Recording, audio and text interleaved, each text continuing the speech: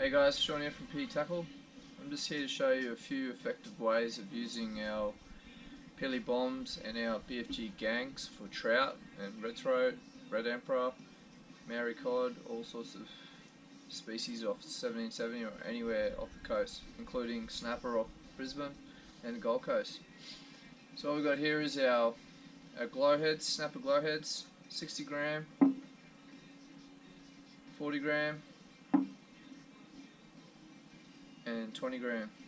So what we've got here is our Ado gangs. This is all you need. This and one of these glow heads, or if you want to step it up, Pillybombs fly on the same set of gangs. So all you got to do, get a split ring, which we'll be selling soon, so you can get all your stuff in the one place. Put your split ring on your back of your glow head, like so, and just put your gang on the back of that.